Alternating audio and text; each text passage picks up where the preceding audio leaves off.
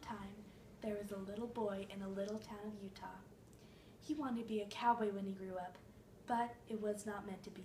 He was sent overseas to World War II. It was such a horrible war, and he saw such horrible, terrible things that he couldn't even talk about his experiences for 50 years.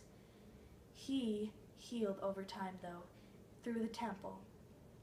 He had an assignment to serve in the temple by being in the cleaning committee. He was over all the cleaning in the Ogden temple, and he did it so well that even the prophet complimented him that it was the cleanest temple that he had ever seen.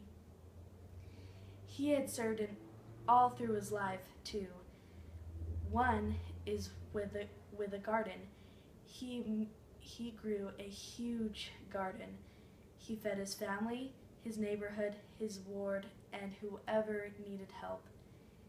He even served in his church.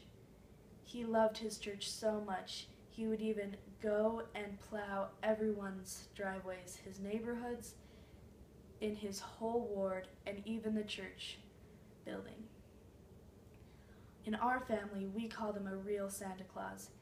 Every morning, he would be the first one to show up at the DEI. He would find little treasures for children, mothers, and everyone he knew that would need it. He is my hero, and he expressed the values of freedom through service his whole life. This is my grandpa, great-grandpa, Donald Carl Marsing. He's my hero, and I would like to be like him.